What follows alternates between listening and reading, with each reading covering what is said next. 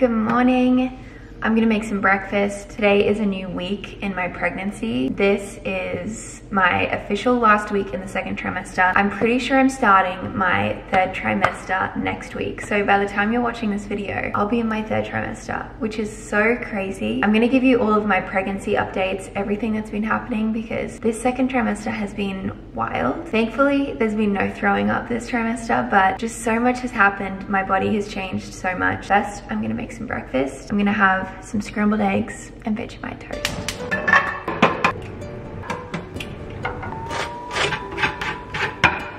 Got my breakfast. It looks so good. I don't know if this would look good to anyone that doesn't love Vegemite, and this also might be too much Vegemite. For some Australians, they might be like, that is so much Vegemite, but it just looks so good to me. Filled up my cup of water. You might be able to hear Milo eating in the background. I got his food out maybe like 10 minutes ago and he didn't go over. And this happens all the time. It's like only until I have my food, or I guess maybe he can smell my food and then that makes him hungry. He goes over and eats. I thought I'd make a cup of tea, sit down with you guys, and then we can have a chat about everything that has happened this trimester. I've been drinking a lot of tea. I mean, not really anything out of the ordinary, to be honest. Definitely at least one tea a day. Maybe that's not a lot. Okay, this is the tea I'm gonna have. It is just decaf English breakfast, so no caffeine. English breakfast is definitely my go-to. I've had it ever since I was little. I feel like that's just the go-to tea, is a good English breakfast.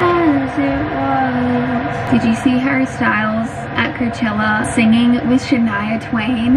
I sent a video to my sister because we love her. That would have been so good. I'm not that big on Coachella. I have gone twice. It's fun to experience, but I don't think I'll ever go back. If you guys haven't seen it, I'm sure it's on YouTube. I would have loved to be there. While you're doing it in style, whoa.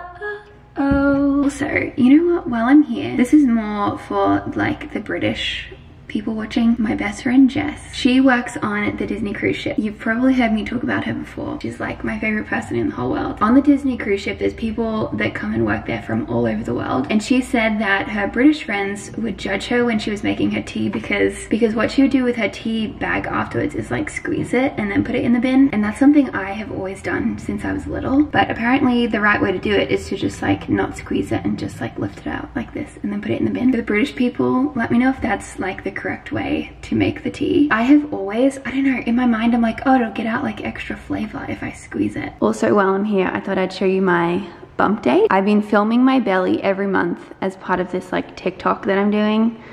It sounds lame. It's actually been really cool to do. I'm really glad I'm doing it. I was so shocked. Okay, we're in April. Yeah, whoa.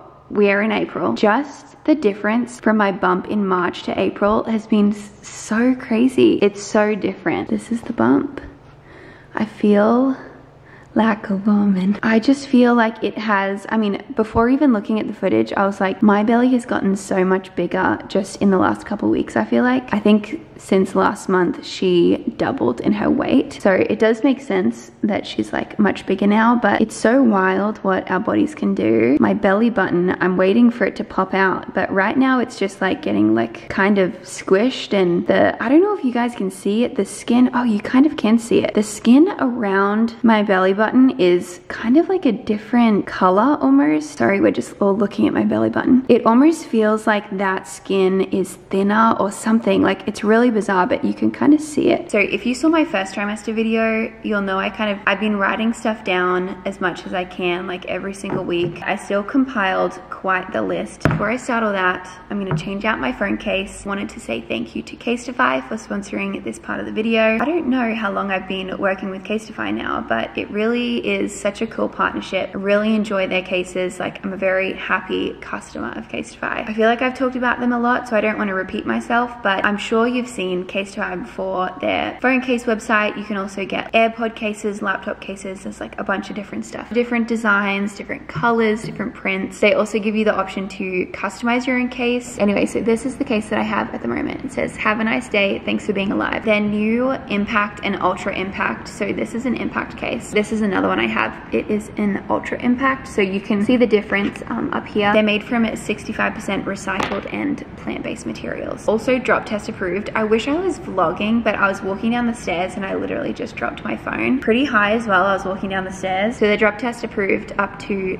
9.8 feet. So I'm going to change my case out. These are ones that I've had for a little bit, but I haven't used yet. So this one is one of their really cute print designs. This one is a compostable case, but you can see here, I customized this one by just saying have a good day, but you can also just like put your name. So I think I'm going to change over to this one. They are also 100% non-toxic, non-hazardous, and they have a coating that kills 99% of bacteria. So cute. I love this one. As always, I have my link with Casetify, so I'll leave it down below. You can get 15% off. It's casetify.com/Jessie. Definitely go check them out if you're looking for a new phone case. Now I'm gonna get into my second trimester. I did decide to sit on the floor for this, and I don't know how long I'll last. Actually, this is pretty okay. My back, which definitely is probably like my main point that I've written down. My back has just gone downhill. Also, if you've watched all of my videos, you're probably like, Jess, stop talking about your back. This was like one thing that I was not expecting, was just the amount of back pain that I have. It's all the time, and I need like a lot of pillows behind me at a certain angle. Gabe is such a big help and like helps me like adjust my body. I'm gonna tell you my overall second trimester. I kind of like wrote a couple points for kind of overall how I was feeling. Let's just start with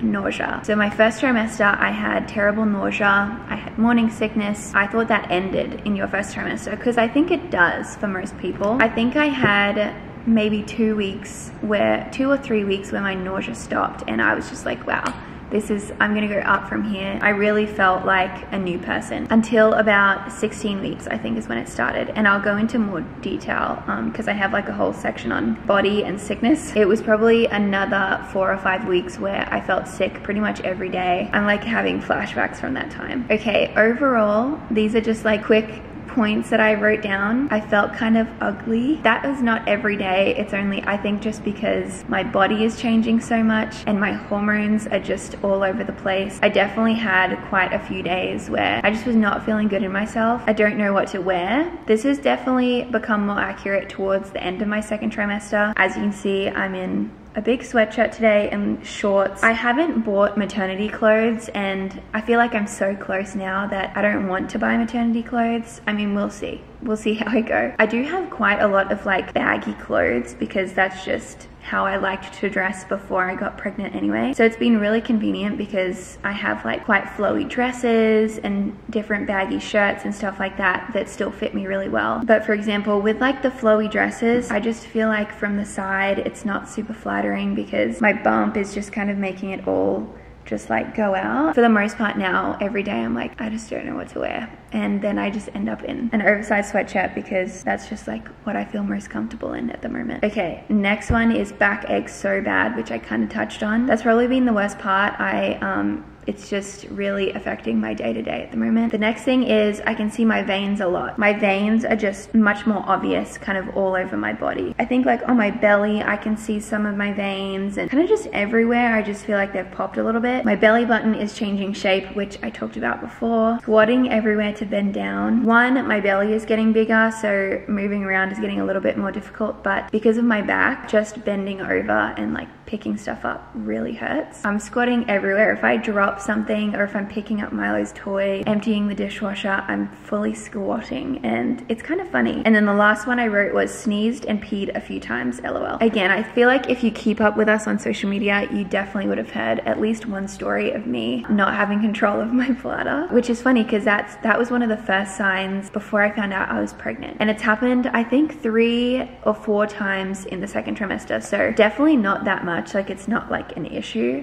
Pee can just come out so easily. Sometimes have been worse than others. There is one time that we already vlogged about where I was in the kitchen and I just sneezed like a normal sneeze. Not just a little like drop came out, it was like full pee came out. What I'll add to this actually is my pregnancy pillow. Okay, I mentioned this in a couple vlogs ago that I was really struggling with my pregnancy pillow. The first couple times I had tried it, it just wasn't working well for me. I was getting hot, it was very uncomfortable. I just felt like I couldn't get in the right position. And then, I don't know, something clicked. Maybe maybe it was because my back pain got so bad, I figured out my pregnancy pillow. I've been using it every single night and it has definitely helped. So if anyone is struggling with a pregnancy pillow, I love going to bed in pajamas. Like, I love pajamas, but I found that I would get sweaty. Like, I would get so hot because of the fabric of the pregnancy pillow, and you're just kind of like engulfed in fabric. So now I basically just go to bed in like a bralette and underwear. For the most part, it has been like I've kind of figured out a comfortable position. Still not the best, like my sleep. Oh, that's another thing I can add is my sleep. For the most part, I wake up a couple times in the night. That's the only thing, is that every time I move, because I'm a side sleeper, so as I'm turning to the other side, it takes me a second to like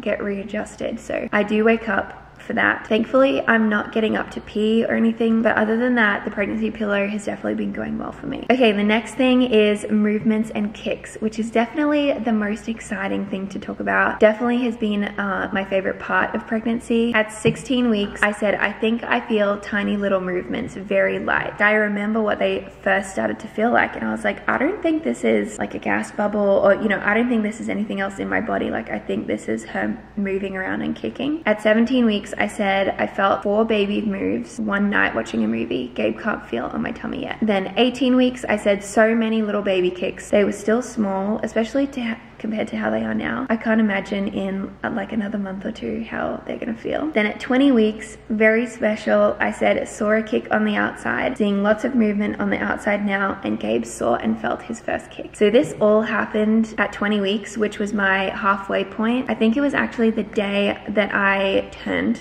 20 weeks, I saw a kick on the outside. Makes me feel a lot more connected to her than I was before I could feel her kick, especially now she's getting so much bigger. It just makes me want to have her on my chest already and like have her here. In saying that though, some of them are very uncomfortable. Oh my gosh, I need to add, a day or 2 or 3 ago, I felt hiccups for the first time. It felt like a really constant twitch. Okay, let's move on to mental health. So at 17 weeks, Gabe had to go on a little trip for, I think it was 5 days. I dropped Gabe off at the airport. I was just talking to my friend about this today. I think because of my hormones probably, and since it was the first time we were leaving each other while I was pregnant, I was really emotional about it, and the whole time he was away, it was like, it felt different than usual. Anyway, I basically just said emotional. I cried dropping Gabe off to the airport, which I don't usually do. His trips are usually short enough where like, obviously I miss him as soon as he leaves, but I don't cry saying goodbye to him. At 18 weeks, I said anxious, sensitive, and feeling down. I had a full mental health day because I couldn't bring myself to do anything. I don't fully remember this day, but I'm gonna say all of these things are hormones. I always leave my tea. When it's first made, it's too hot, so I leave it a little bit, but then I leave it too long. And then I said recently, because I feel like this has been a couple days sprinkled in just over the last couple weeks. Don't know what to wear, emotional, can tell hormones are crazy. Other than wearing like really tight dresses that are really flattering to the bump, sometimes I just put clothes on and I'm like, nothing looks flattering on me. But that's only some days, and then like other days I'm totally fine. But for the most part, I've been really good. There's so much going on in our life right now that I think I'm just very distracted by like needing to get everything done by a certain time. This is kind of a full body section, and I'll also touch on sickness. So 16 weeks is when my sickness started. I thought it was just bad digestion because my nausea felt different from my first trimester nausea. So I thought it must have just been bad digestion, and I was getting like tummy aches and stuff after I ate. Every day I felt sick. 16 weeks I had round ligament pain. 17 weeks the sickness continued, but I also said I was really tired and itchy. I would sit down and I'd get really itchy, and I don't know, it was so random. 18 weeks I feel squished and uncomfy near my sternum. Sitting on the couch at night watching TV, I have 2 pillows behind my back, so I'm at an angle to stretch myself out. Bad bloating is so common now. I get so much bigger and feel like I could burst. Very tight and uncomfortable, and also itchy. When I'd be like sitting in the car, like sitting up in the car, this would just feel very squished and very uncomfortable. So I'd have to like sit like this, and I'd still do this quite often. 19 weeks, itchy, restless sleep, waking up to pee, hot, etc. 20 weeks, I had one morning feeling really dizzy. Oh my gosh, this was so strange and so random. I guess I was just dehydrated, but I got really dizzy, hot, my vision was getting fuzzy and black. I had to sit on the bathroom floor drinking an electrolyte drink. As soon as I started to drink and hydrate, I felt a lot better. Then I said, I think my first Braxton Hicks in bed, so uncomfy and tight. From what other people have told me, Braxton Hicks don't feel like uncomfortable, but just really tight. And this, it was very uncomfortable and kind of painful. I forgot to add this in for my overall, but it hurts sometimes when I pee. I went to my midwife and I asked her about it, and she said that sometimes when you pee, your uterus will contract. And so I think that's what happens. The other night, just recently on Sunday, was the worst one. I was sitting on the toilet.